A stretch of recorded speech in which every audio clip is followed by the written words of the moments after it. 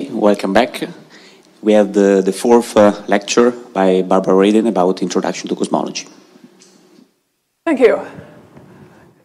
Well, since I've reached the fourth and last of my lectures, it's time to confess that the universe is not really homogeneous and isotropic. If you look at the results of redshift surveys of galaxies, like the 2DF Galaxy Redshift Survey seen here, you realize that once you have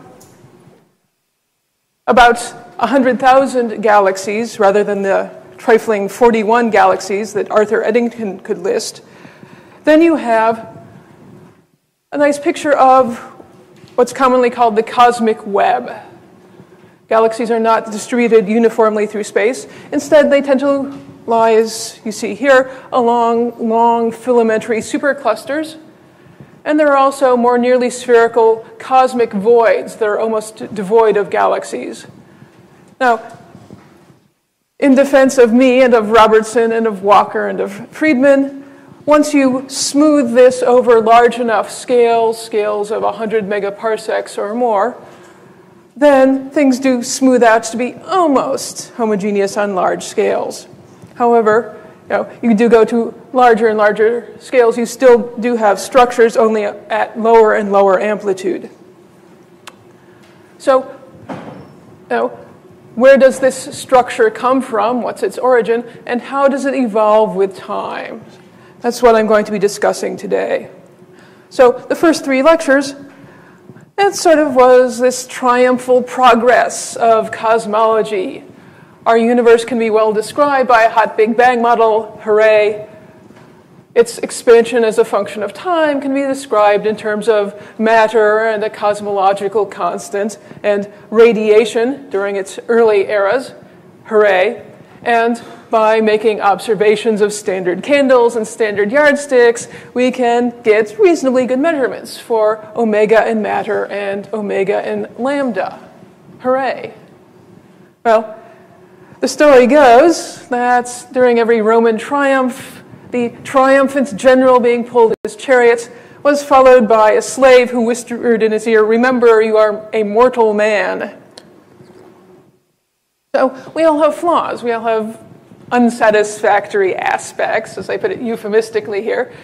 And by the year 1980, it was realized that there are some really puzzling aspects of the standard hot Big Bang model.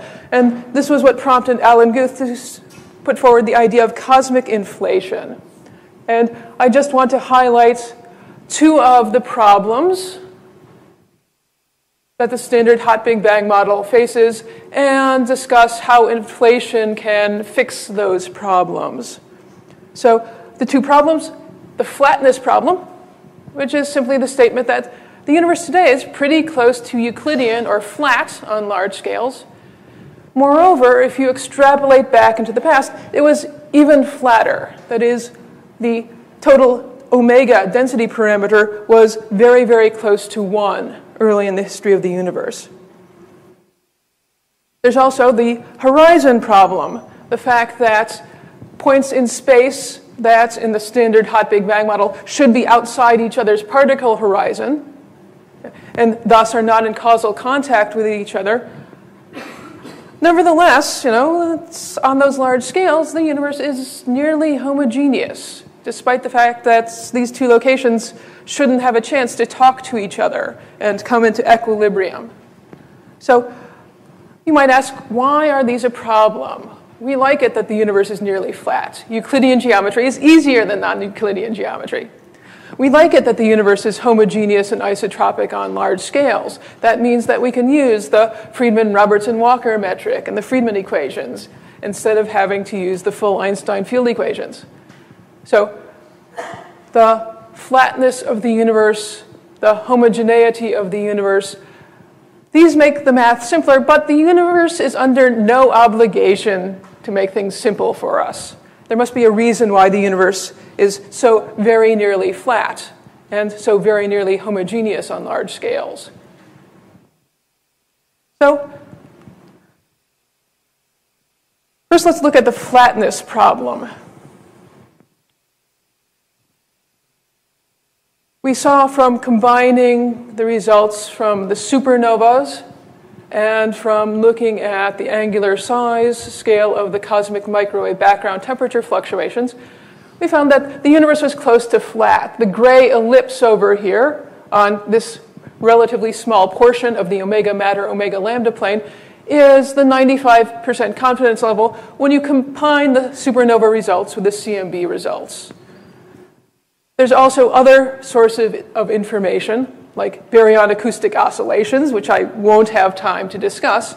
But with these additional sources of information, you can narrow down the 95% confidence interval to that little teeny tiny black ellipse. So, you are here, metaphorically speaking.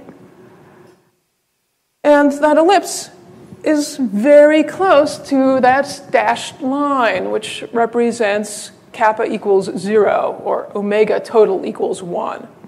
So today, combining all the information, we know that the deviation of omega from 1 today is less than 0.005, pretty close to flat. However, the Friedmann equation, gotta love it, tells us that the deviation of omega from 1 varies with time.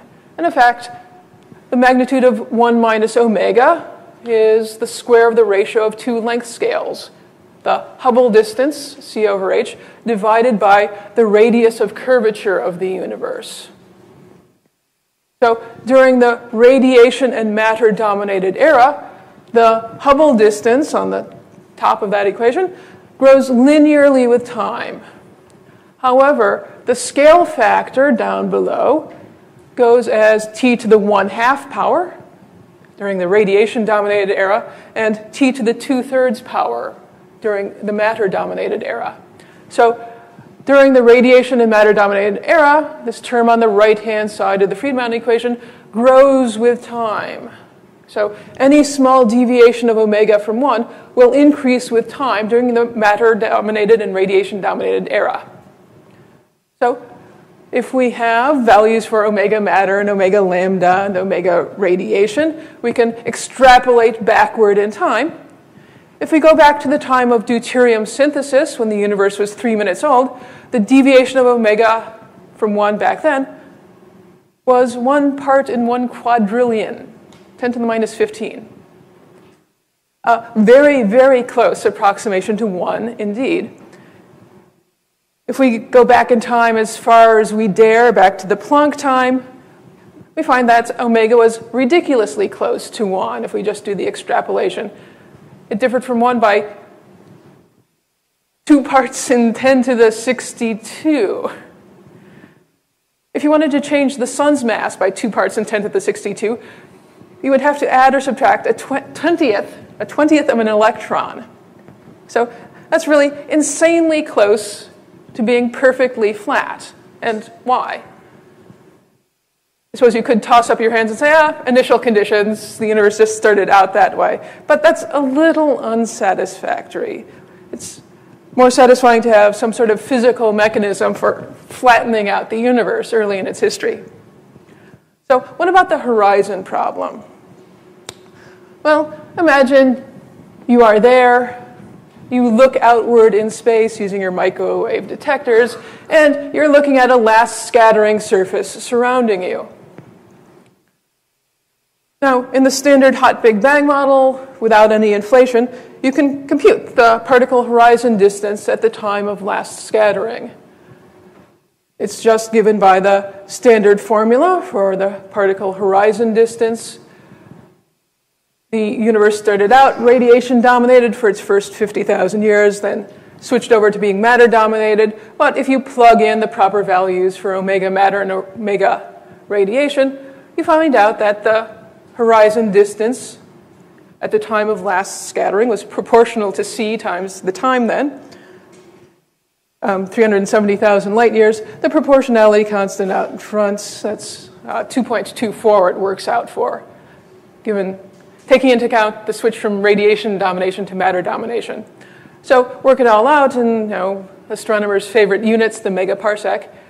The particle horizon distance at the time of last scattering was 1/4 of a megaparsec. So points more than a quarter of a megaparsec away at the time of last scattering should not have been in causal contact. There wasn't time to send a message from one point to another if they were more than a quarter of a megaparsec apart. What the implications does this have when we look at the last scattering surface? Well, remember, I'm recycling from a previous lecture here. Remember the angular diameter distance to the last scattering surface. We worked it out to be, in round numbers, about 10 megaparsecs. So, using the definition of angular diameter distance, we can ask, if you have a patch of space a quarter of a megaparsec across, and it's at an angular diameter distance of 10 megaparsecs, what angle will it subtend as seen by you, the observer? And it's just a quarter of a megaparsec divided by 10. I'm using these nice round numbers because it makes the math easier to check. So 0.025 radians, or converted to degrees, a little under 1.5 degrees.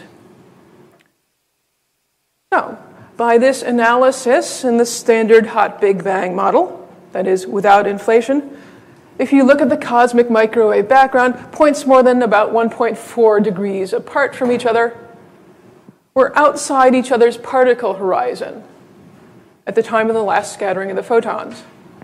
They should have absolutely no knowledge of each other's existence. They can't have sent information to each other. And in particular, they can't have come to thermal equilibrium with each other. There's no reason for them to have the same temperature. But we have eyes, and we have microwave antennas and microwave receivers, more to the point. We can see that points on the last scattering surface, more than 1.4 degrees across, do have the same temperature to within 1 part in 100,000.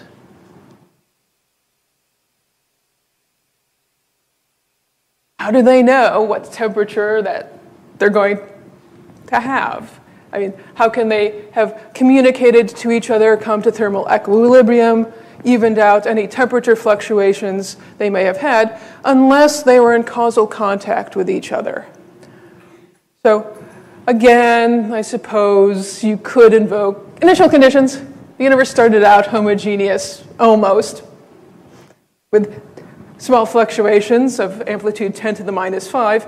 But again, was there possibly, sometime early in the history of the universe, some sort of mechanism that both made the universe more nearly Euclidean, flattened it out, drove omega towards 1, and it would be nice if you could kill 2 birds with 1 stone, metaphorically, and also have that same mechanism smooth out the universe, make it more homogeneous. So, the concept of inflation. During the very early universe, there was a temporary era when the expansion was speeding up. We know that the expansion is speeding up today, but the idea of inflation was back in the early universe, there was another temporary, short-lived era when you also had accelerated expansion.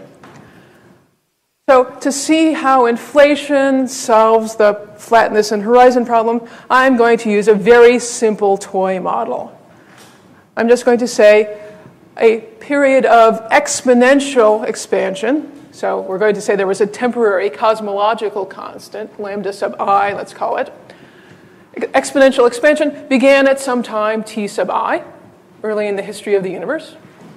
You might ask, how early? Well, many implementations of inflation say that it began at or around the gut time, when the mean particle energy of the universe dropped below the gut, or grand unified theory energy, of 10 to the 25 electron volts. So this occurred when the universe was about 10 to the minus 36 seconds old. So this is a very popular choice for when inflation began, but it's not the only choice. The Hubble constants describing the exponential expansion. Again, that's the square root of the cosmological constant divided by 3. That would have been about equal to 1 over the time at which inflation began. And Remember, inflation says this exponential expansion started. It also says it stopped at some time. Let's call it T sub f, f for final. When the exponential expansion stops, the energy density associated with the cosmological constant, lambda sub I, is, well, through the process of reheating, it's transferred to highly relativistic particles. So, for instance, perhaps it was converted to photons, and these high-energy photons would have produced all other types of relativistic particles by pair production. Now, I emphasize that this is, in fact, a toy model. Don't take it seriously. It's highly physics-free. There will be a series of inflation lectures next week that will discuss some of the possible physical mechanisms for inflation that have been proposed. At least, I'm assuming that's what the inflationary lectures will cover. If they don't, then you should demand your money back, because it's a very interesting problem, but one too complicated for me to cover in just one lecture. So, okay, if you have, by some mechanism or other, this period when the universe expands exponentially, then how does that solve the flatness problem? Well, we go back to the Friedmann equation. We always end up going back to the Friedmann equation. Remember, it says that the deviation of omega from 1 goes as the square of the ratio of the Hubble distance to the radius of curvature of the universe. During exponential inflation, the Hubble distance is constant. It's just the speed of light divided by the really, honest-to-God, constant, Hubble constant during that era. But the scale factor during exponential inflation grows exponentially. So the deviations of omega from 1 during exponential inflation decrease exponentially. So with a relatively small number of e-foldings of inflation, you can flatten out the universe just like the proverbial pancake. So how many e-foldings of inflation do you need at a minimum? Well, let's suppose for the sake of argument that right before inflation started, that the universe was pretty strongly curved, that the deviation of omega from 1 was comparable to 1. It might have been omega very close to 0. This gives you a low-density, negatively curved universe. It might have been omega somewhere like 2. That gives you a high-density, positively curved universe. But if 1 minus omega is about equal to 1 in magnitude, in that case, if inflation started at around the gut time, 10 to the minus 36 seconds, you can compute that to produce today's level of flatness, the deviation of omega from 1 being 0.005 or less, you need at least, at a minimum, 60 e-foldings of inflation. So during this very brief epoch from around t of 10 to the minus 36 seconds to t of around 6 times 10 to the minus 35 seconds, you had growth by a factor of e to the 60, around 10 to the 24. So very, very rapid exponential growth can solve your flatness problem. Exponential inflation can also solve the horizon problem, because during exponential inflation, the particle horizon size grows exponentially. So let's think about why this should be true. Before inflation started, the universe was radiation dominated, full of highly energetic, highly relativistic particles. And in a radiation dominated universe, as long as the curvature isn't too humongous, we can say, oh, it's approximately what you would get in a perfectly flat radiation-dominated universe, or about 2 times c times the age of the universe. If you have significant curvature, it might deviate from this exact value, but it's always going to be proportional to c times t, the time at the beginning of inflation. So if inflation began around 10 to the minus 36 seconds, this distance is 6 times 10 to the minus 28 meters. a very small distance indeed. But remember, if you have, right before inflation started, two particles or 2 points in space that are 6 times 10 to the minus 28 meters apart from each other, they have had time to send information to each other. They have had time, for instance, to come into thermal equilibrium with each other. So these 2 points, 6 times 10 to the minus 28 meters apart, are in causal contact.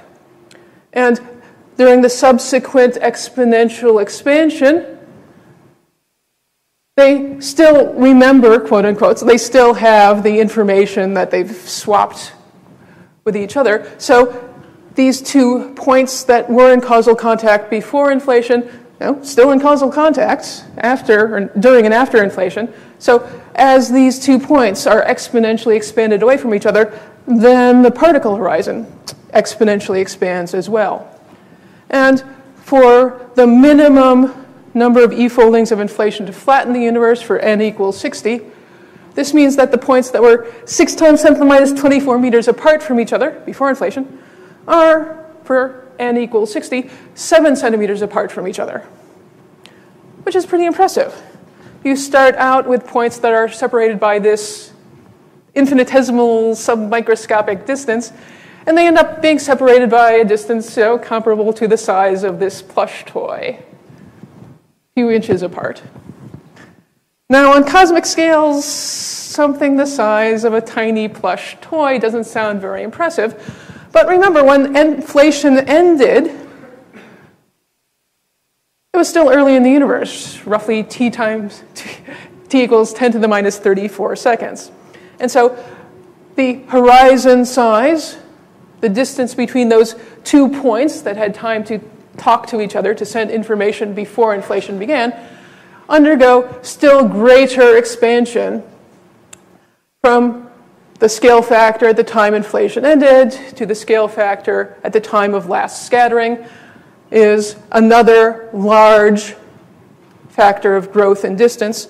And if you work it out for the parameters of the benchmark model and inflation at 10 to the minus 36 seconds, all the assumptions I've been making, that little plush toy-sized volume of space expands to about a megaparsec across, again, if you have 60 e-foldings of inflation.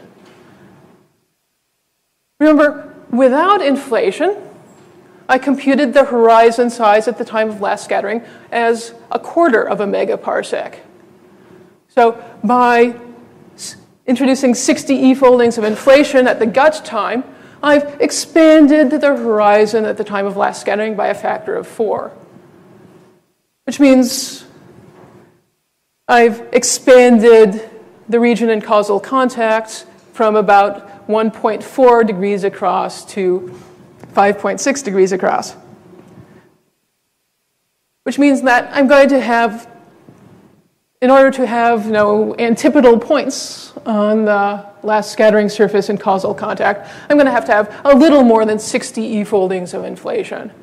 However, thanks to the power of exponential growth, you put in a few more e-foldings, 3 or 4, and that's enough to make the horizon size at last scattering long enough that every point on the last scattering surface, even the ones 180 degrees apart, will have been in causal contact prior to inflation beginning, and thus had time before inflation began to come into temperature equilibrium.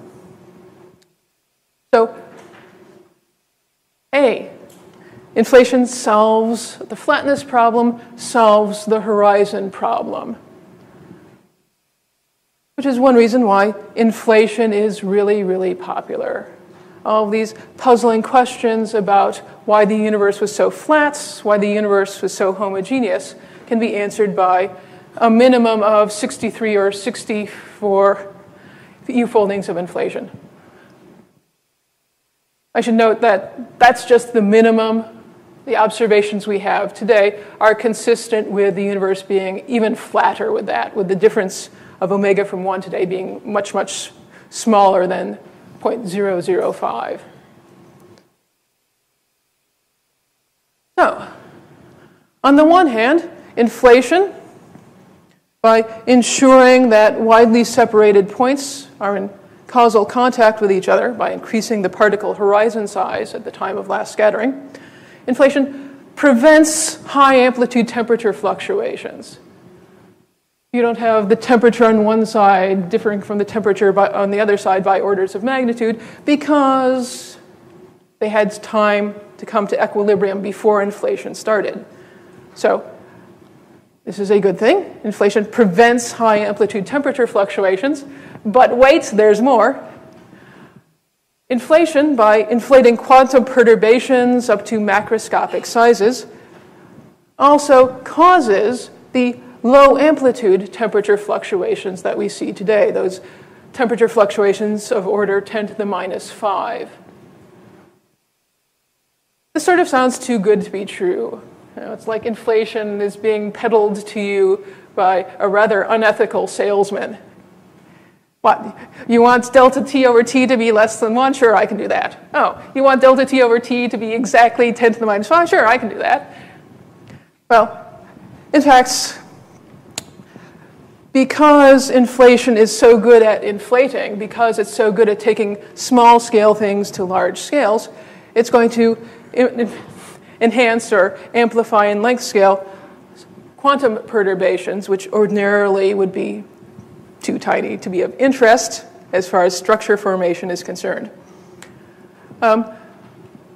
Brief sketch, if you have a scalar field called generically the inflaton field that drives inflation, this field will have quantum perturbations, like all fields. The quantum perturbations in the inflaton field will result in different regions of space having slightly different numbers of e-foldings of inflation. This means that different regions of space with different values of the inflaton field will end inflation and enter the reheating phase at slightly different times.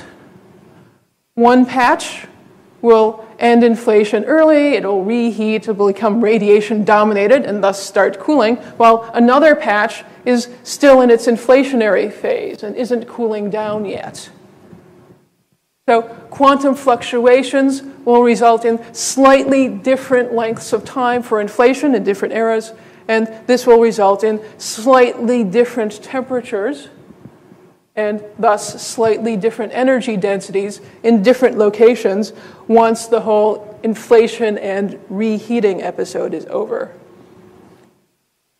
So again, that was the very brief hand-waving sketch of how quantum fluctuations can give rise to density fluctuations in the universe. So the energy density fluctuations present after reheating, these are shared among all of the highly energetic, highly relativistic particles that were there back then. The dark matter particles, if they're WIMPs, weakly interacting particles, they will decouple from the other particles in the universe about the same time that neutrinos, also weakly interacting particles, decouple from other particles. So when the universe is about 1 second old. When the WIMPs decouple, they have the density fluctuations that were stamped upon the universe at the end of inflation. And since the density fluctuations will initially be very low in amplitude, it's useful to expand the mass density rho of the dark matter in terms of, well, rho bar. That's a spatially averaged density at time t. You average over a large volume, sufficiently large that you can approximate the universe as homogeneous on those scales.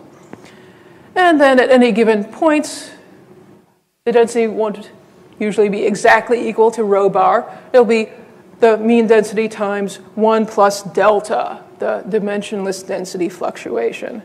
And saying that the amplitude of density fluctuations is initially low is just saying that delta has an amplitude very much smaller than 1. There are certain predictions you can make about the properties of those density fluctuations, delta, if they arose during an inflationary phase.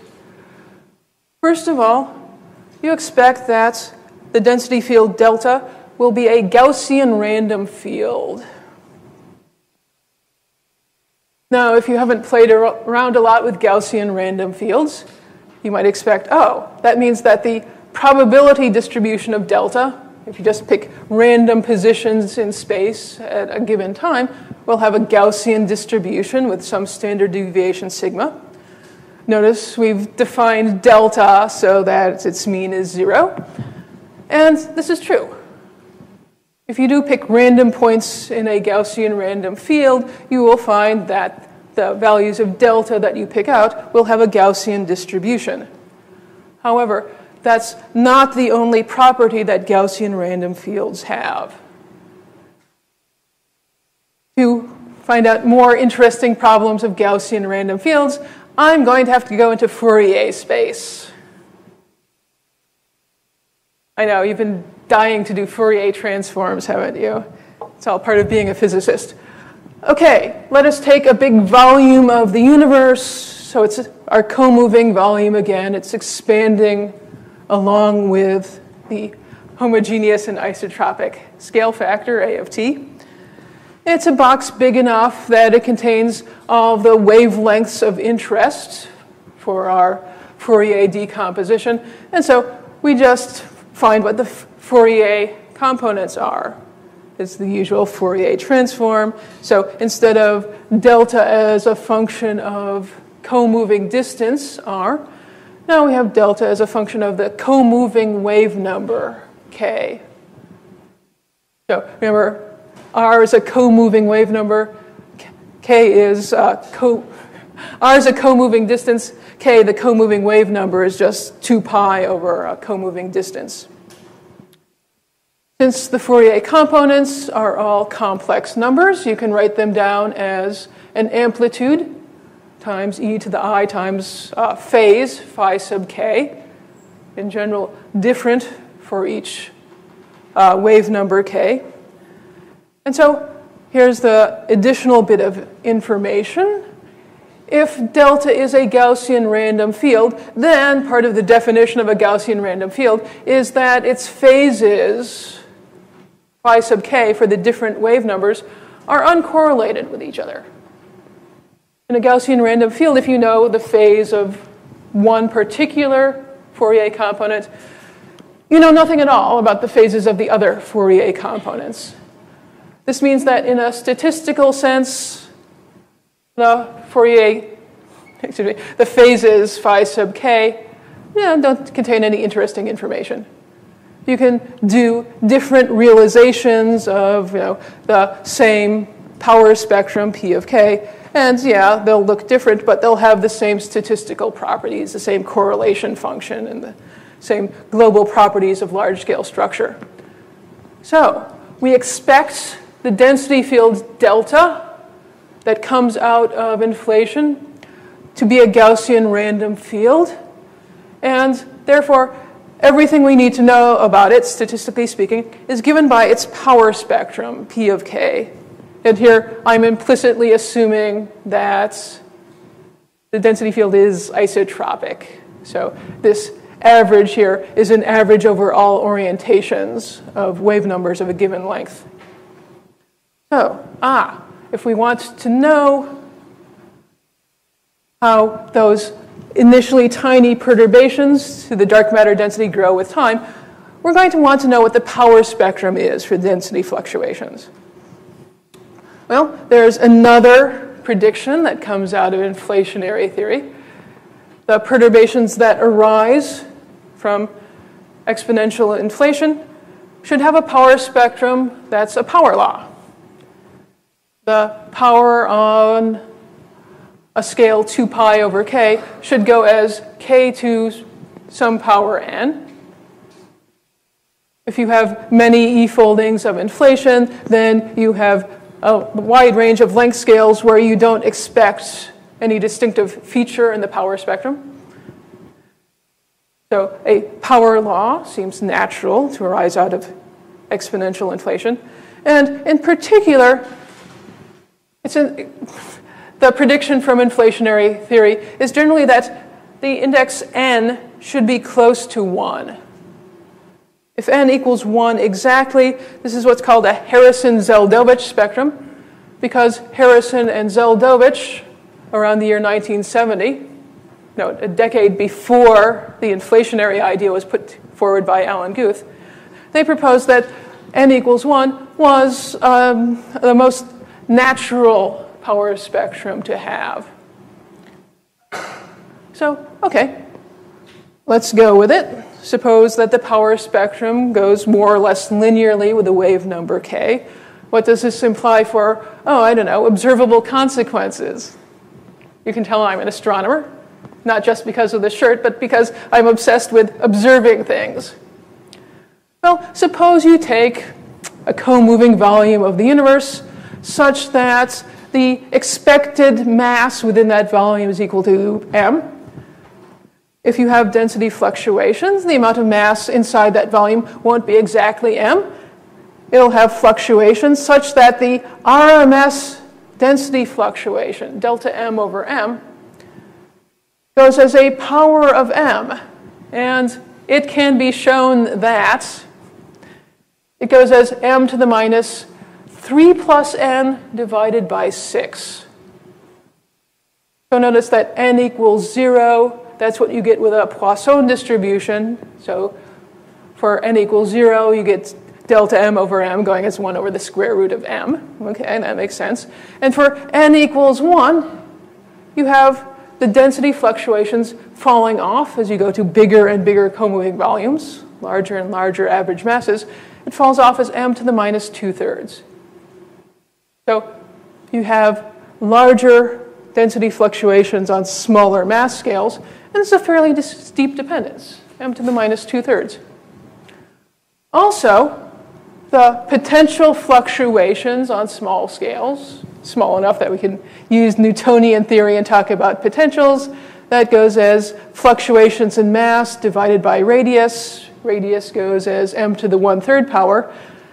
And so potential fluctuations should go as m to the 1 minus n over 6.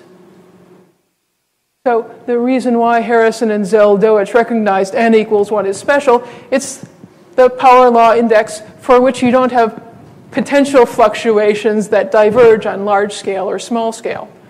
You just have potential fluctuations that are constant with scale.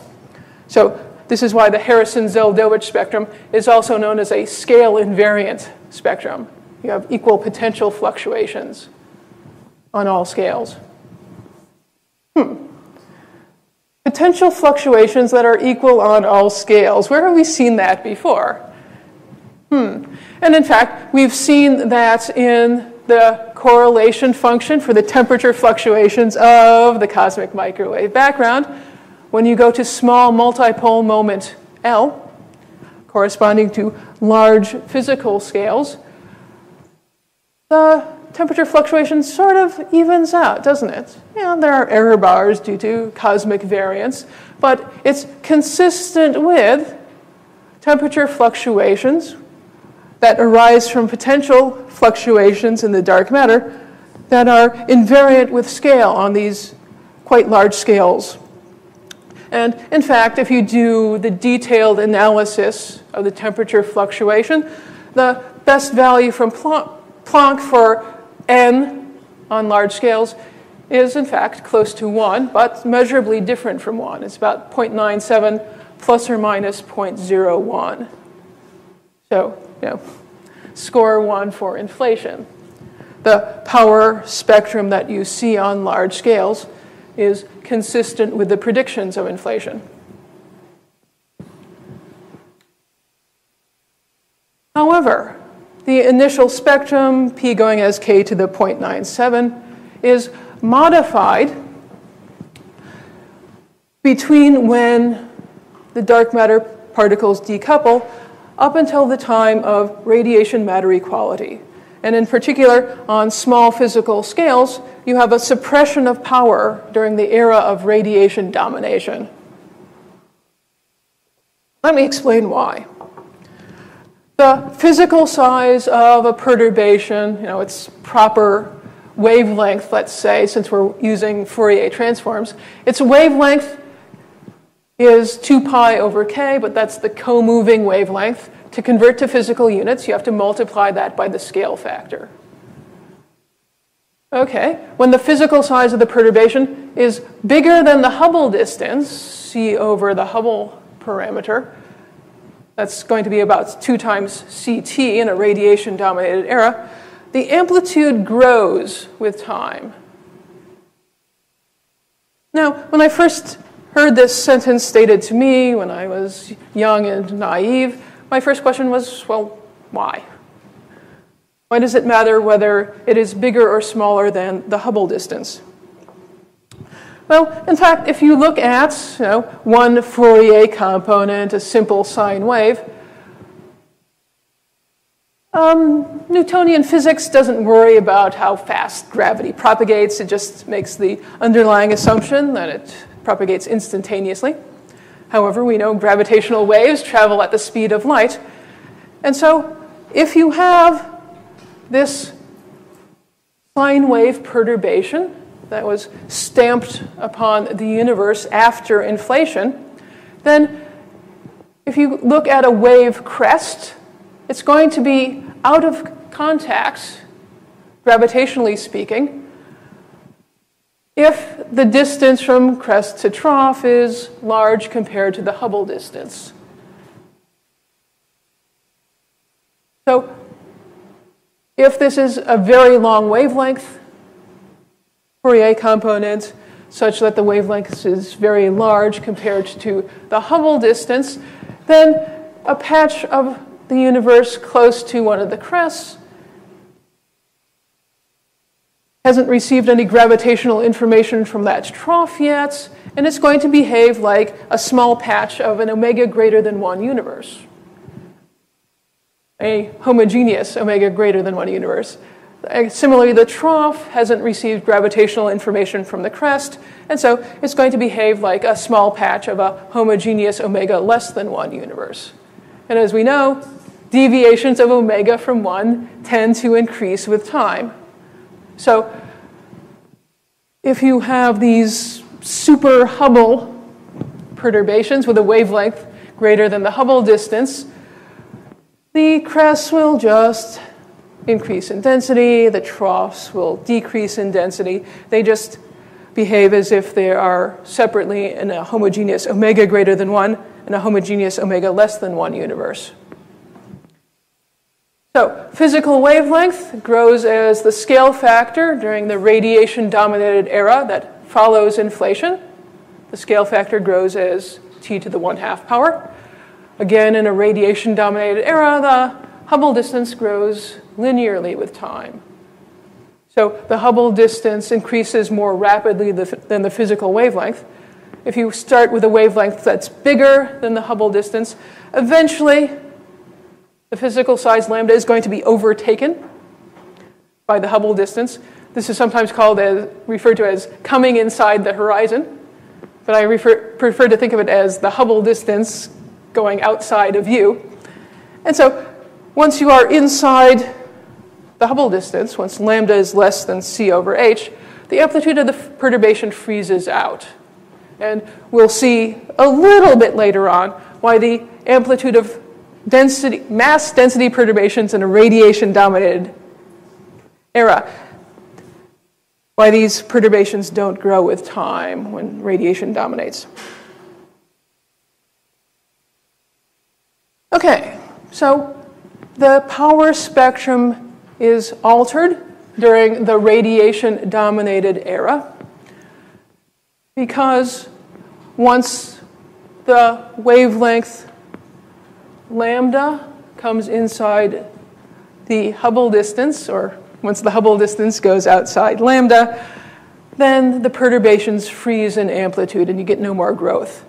So here on the left, here's the power spectrum. The units are arbitrary in this case.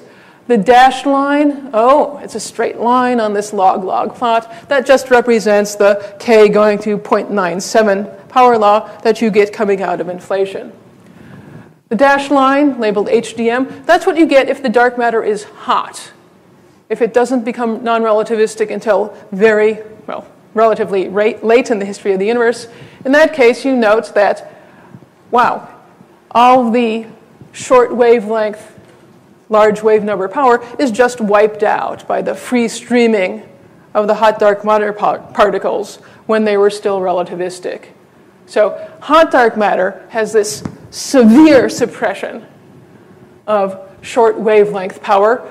The cold dark matter spectrum, the solid line there, has a suppression of power on small scales, but not as severe as in the hot dark matter scenario.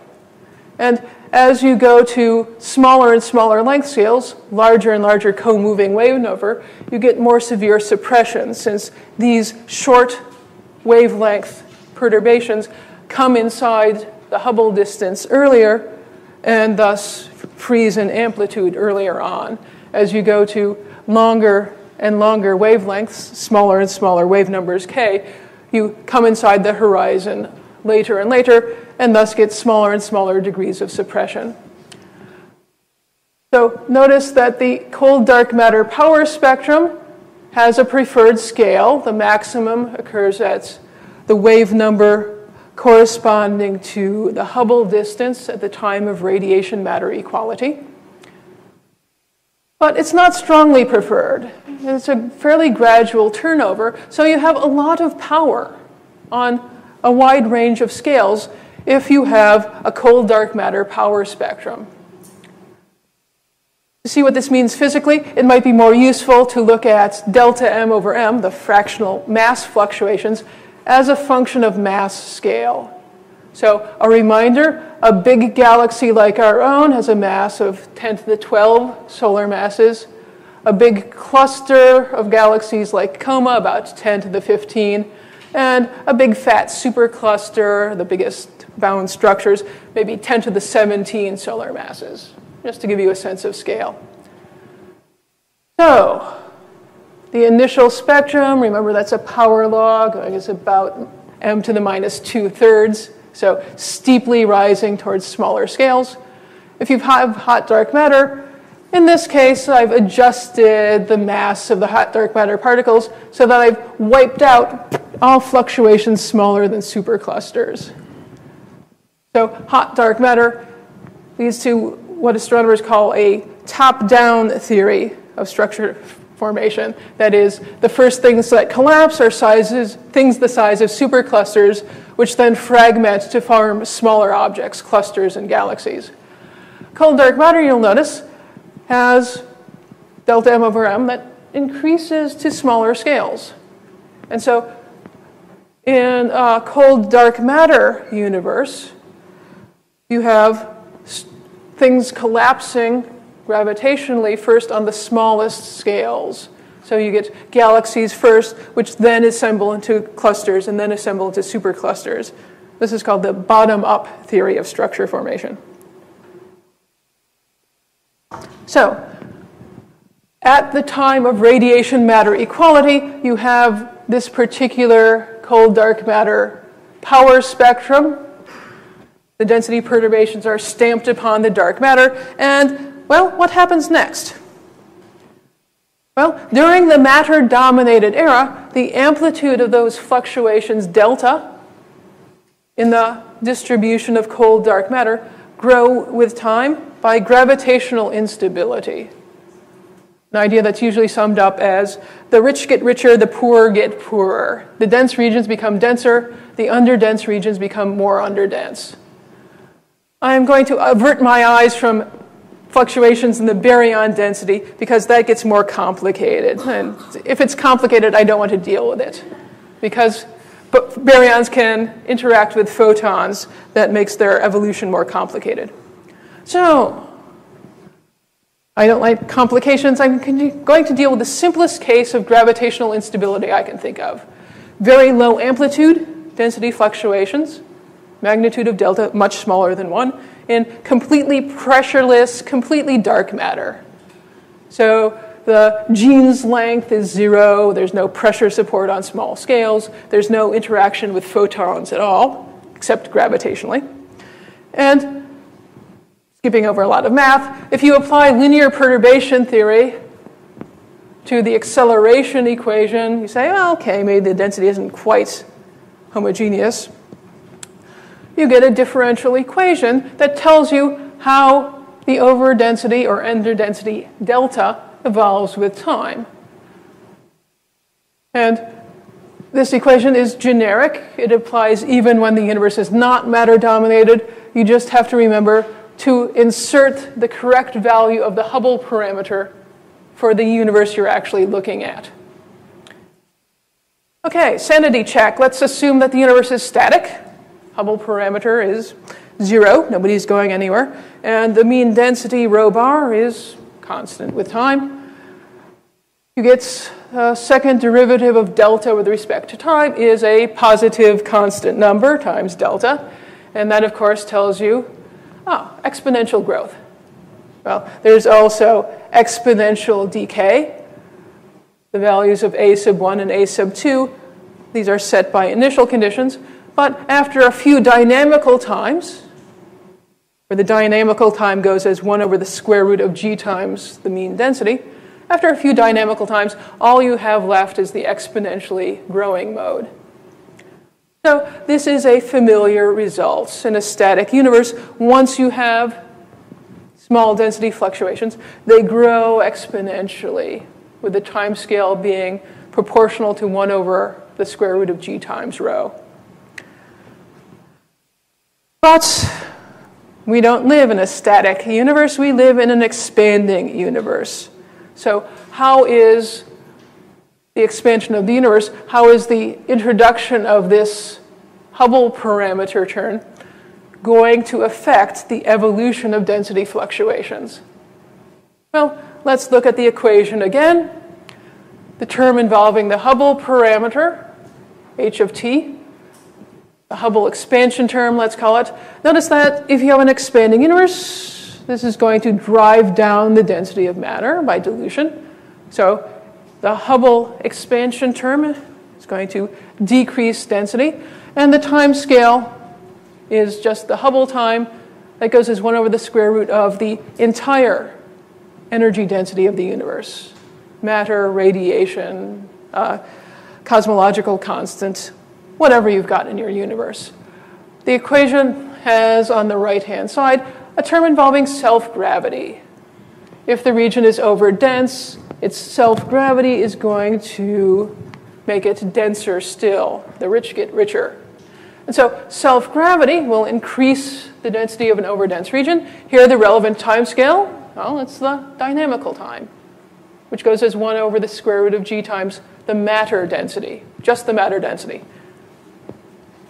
So if you are in an epoch where matter is not dominated, in the radiation-dominated era, for instance, the mass density provides only a very tiny fraction of the total energy density. And therefore, the dynamical time, which goes as 1 over the square root of rho, will be much longer than the Hubble time, which goes as 1 over the square root of the density of everything. So if matter is not the dominant term, or is not the dominant component of the universe, the self-gravity term is going to be tiny compared to the Hubble expansion term, and any perturbations you have grow only extremely slowly with time. If you put in the Hubble parameter for a radiation-dominated universe, for instance, you find out that perturbations in the dark matter density grow only logarithmically with time. So really excruciatingly slow growth. So this is why density perturbations inside the Hubble distance, when the universe is radiation dominated, can be treated as freezing out. If matter is dominant, well, in that case, the energy density of the universe is provided almost entirely by the mass density. The dynamical time and the Hubble time will be of comparable amplitude. And so expansion drives down the density. Self-gravity drives up the density. They're battling with each other. They're of comparable strength. Who's going to win? Well, in fact, self-gravity wins out, but you don't get exponential growth in this case. You get a power law growth.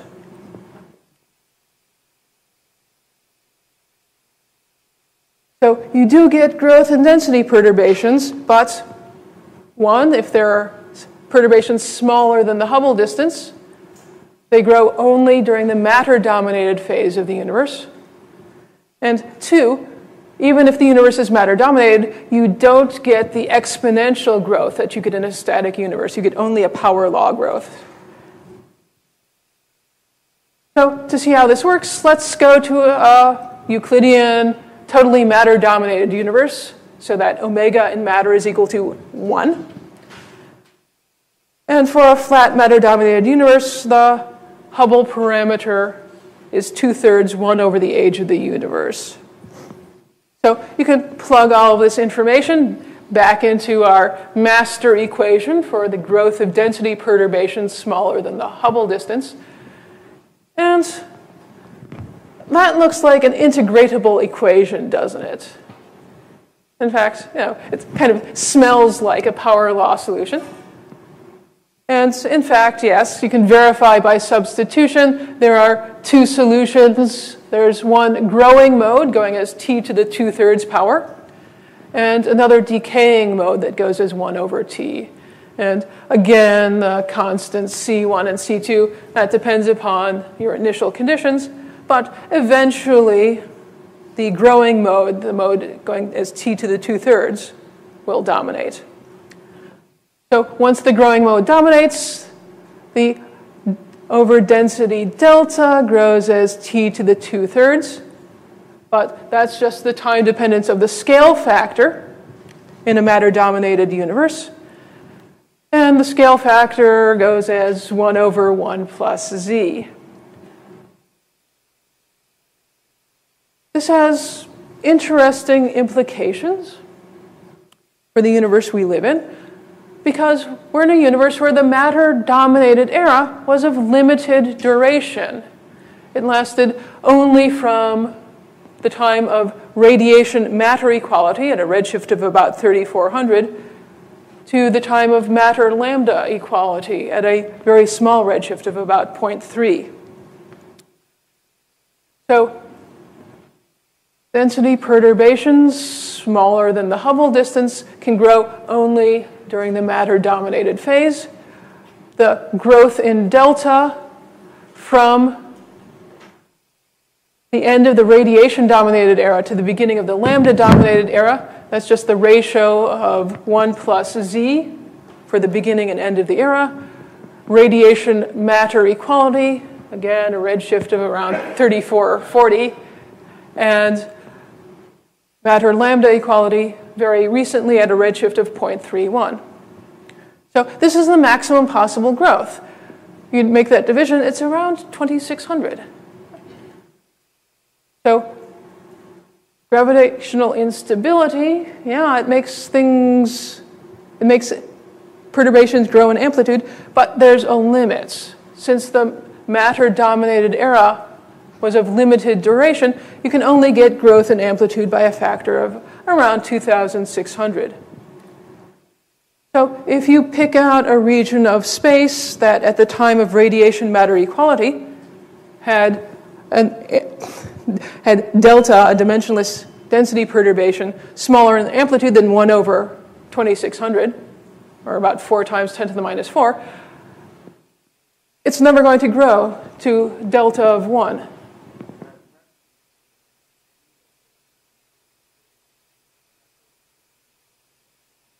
He's asking about the limits of linear perturbation theory. Taking it to delta of 1 is pushing it beyond the limits.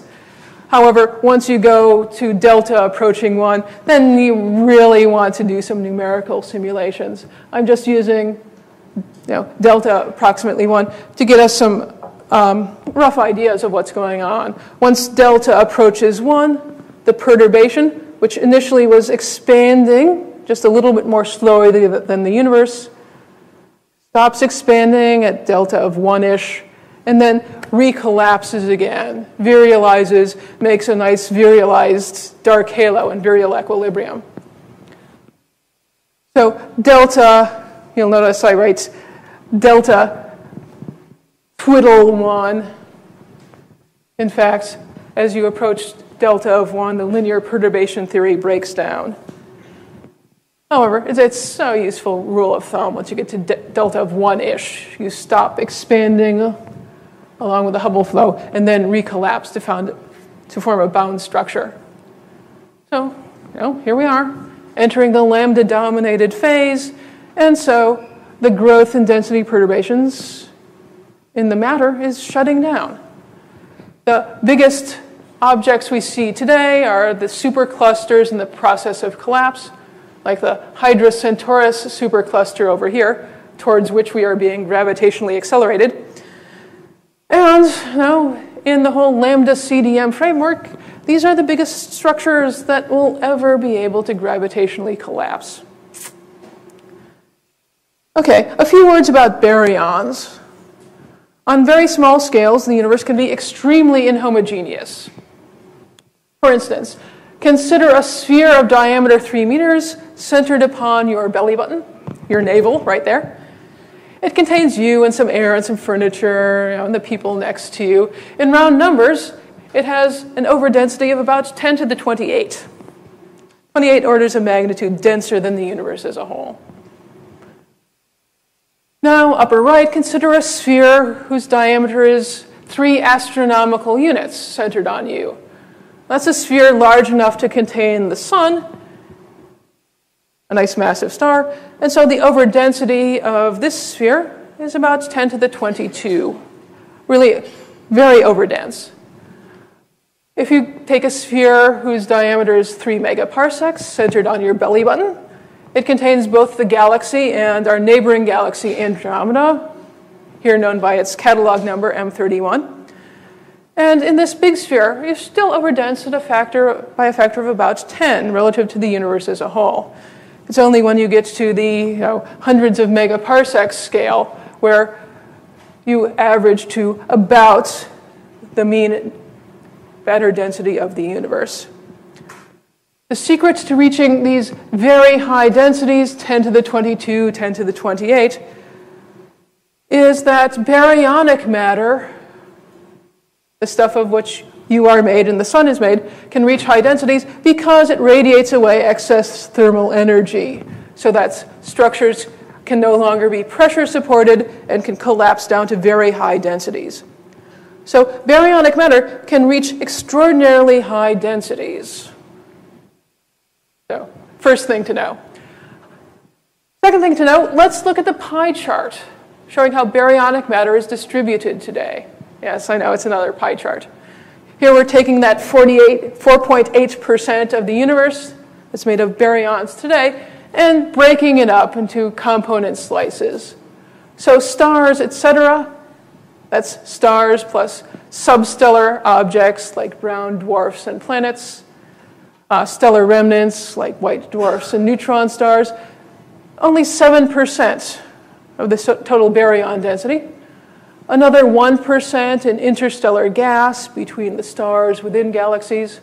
Interstellar dust is too low in mass to be included in this pie chart. Circumgalactic gas around the galaxy, bound to it, but not in the same region where the stars occupy, another few percent. Intra-cluster gas between galaxies in clusters like the Coma cluster, another 4% of the total.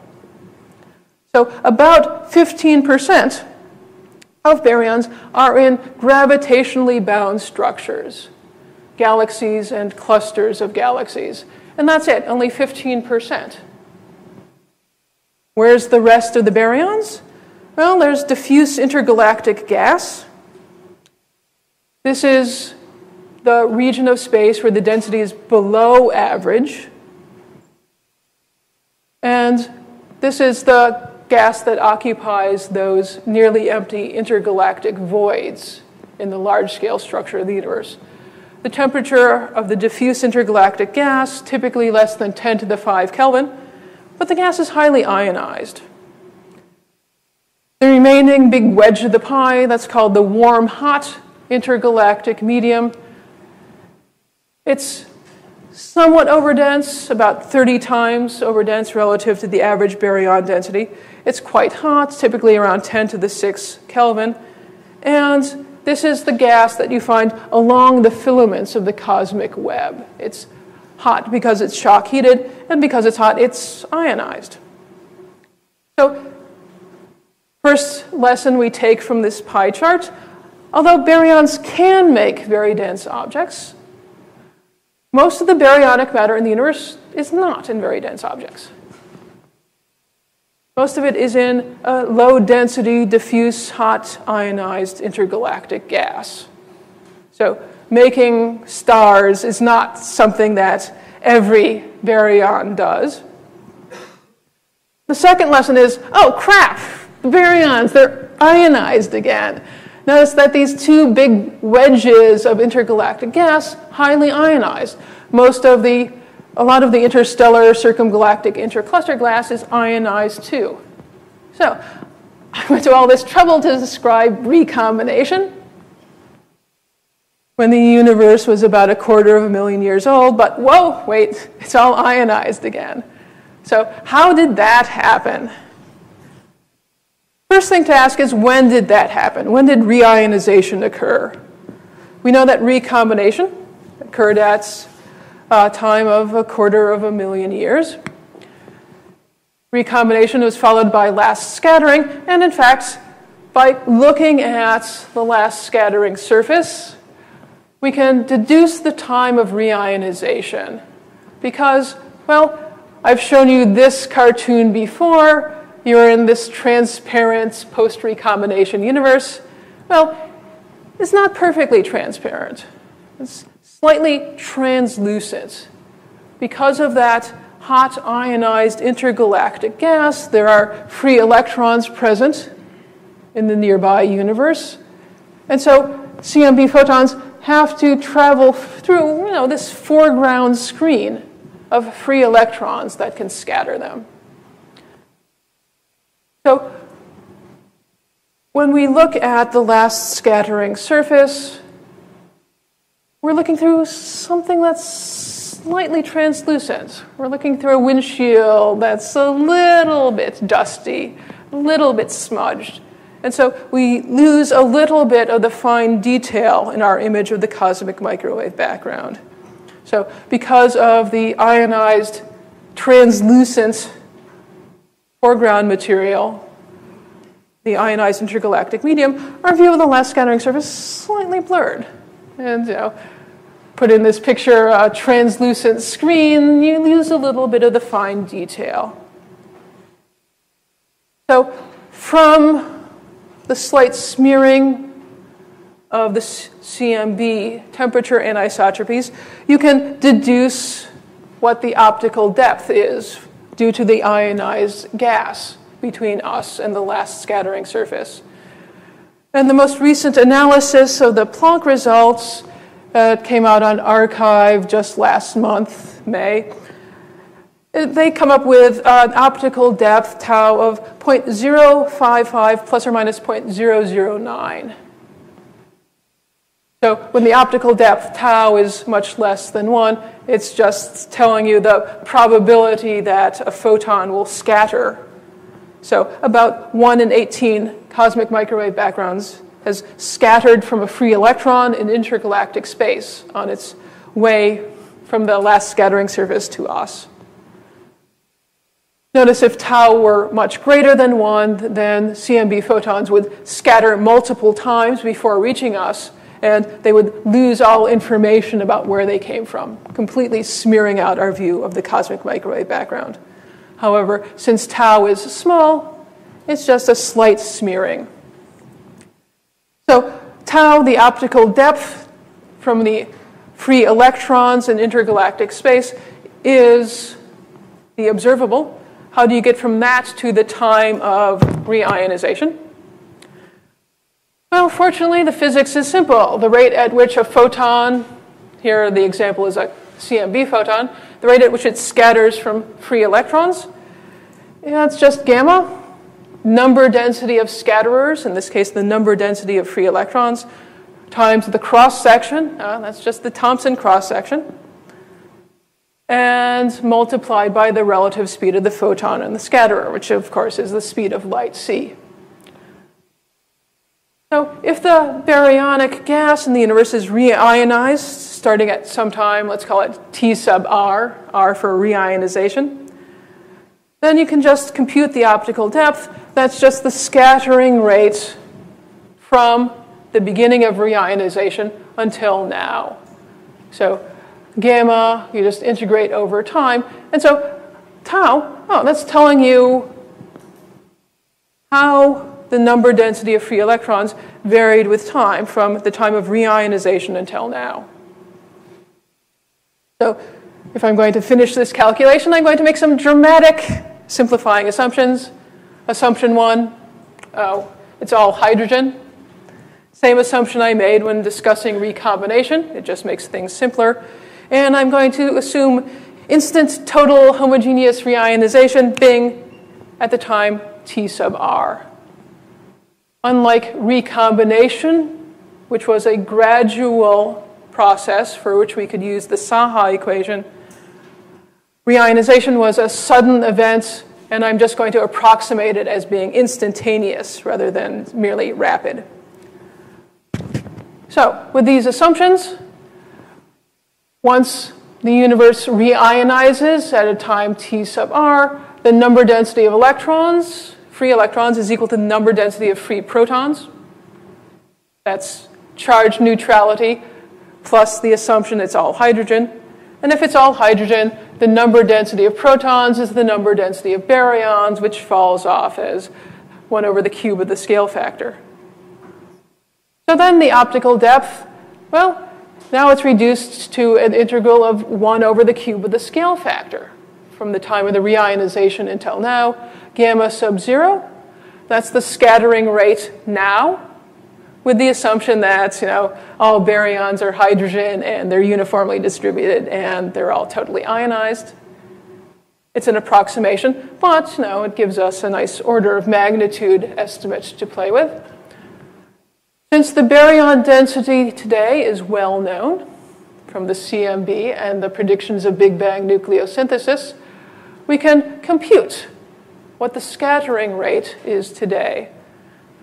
And I'm writing it in these rather unusual units of inverse gigayears to drive home the point that this is a low scattering rate. It's only about 0.2% of the Hubble constant. So it is unlikely today for a CMB photon to scatter from a free electron in the intergalactic gas. Woohoo! There's an analytic solution. Reionization, I have to get my re's straight. Reionization occurred during the matter-dominated epoch, and so we have to integrate over the matter-dominated and lambda-dominated eras. So our result depends upon omega matter and omega lambda, the relative values of the scattering rate, gamma sub 0, and the expansion rate, h sub 0. But I've just pointed out h sub 0 is tiny. Well, not excruciatingly tiny, but it's small compared to the Hubble constant h naught. And so using our favorite parameters, a Hubble constant of 68, omega lambda 0.69, omega matter 0.3, and the most recent value for the optical depth, about 0.055, plug, turn crank, get out a redshift for recombination, which turns out to be about 7. And again, in our benchmark model, we can convert that into an age for the universe of about 2/3 of a gigayear, which I find very interesting, because the era of neutrality, the length of time when baryons were primarily in the form of neutral atoms, was just a brief interlude in the history of the universe. The time between recombination and reionization is only about 5% the total age of the universe. Okay, I want to end up at The astronomical question, what happened around a redshift of 7 that could have reionized the universe? Any astronomers lurking in the audience?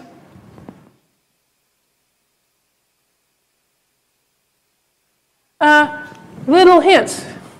Showed you the highest redshift known galaxy, redshift over 8.68.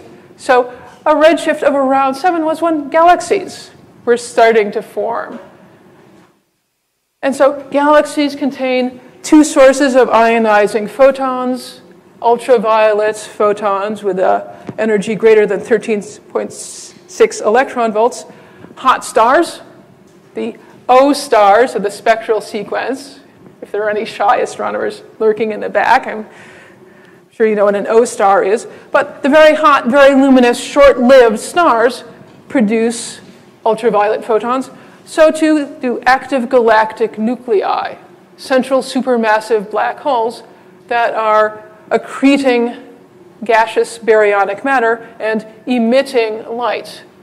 They emit light at a wide variety of wavelengths, including ultraviolet. So intergalactic gas at the time of reionization was photoionized. So just as before recombination, you had photoionized baryonic matter, so too after reionization, you have photoionized baryonic matter. However, now, after reionization, the photoionization comes not from the cosmic background radiation, but rather from individual sources. Now, if you look at the number density of quasars, that is to say, luminous active galactic nuclei as a function of redshift from z equals 8 to z equals 0, so the arrow of time goes from right to left here, the best estimates are it goes up rapidly and down rapidly. There was a relatively short-lived period where active galactic nuclei were really, really active, from redshifts of 3 to 2. So probably there were too few AGN at a redshift greater than 7 to do the job of reionization, but you'll notice at a redshift 7, there's this big question mark. Really, really hard to see quasars at redshifts greater than 6. So that's an unknown. But it's a known unknown. People are looking for quasars and galaxies at higher and higher redshifts to help pin down what's happening at a high redshift end. If you look at the star formation rate, again, from a redshift of Z until now, because the hot, luminous, massive stars that produce ionizing photons are so short-lived, basically, if you look at where stars are forming, that's where these short-lived O stars are. So the star formation rate also goes up and down during this epoch, but note, it's not so dramatic a shift. Each of these plots is 3 orders of magnitude vertically. So probably, maybe, there were enough stars around a redshift of 7 or 8 to reionize the universe. But again, our knowledge of what was happening at such very high redshifts is still tentative. So reionization, much work remains to be done. And in particular, the assumption of instant total homogeneous reionization is a huge fraud. Presumably, you started to get bubbles of reionized gas around the first galaxies to form that eventually merged to form a continuous intergalactic ionized medium. And so, reionization, much work remains to be done. Cosmology in general, much work remains to be done.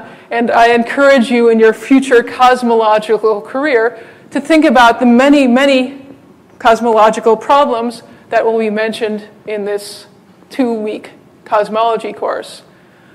However, the one piece of information that I want to leave you with is don't go into cosmology for the money. Just doesn't work out that way. But thank you very much.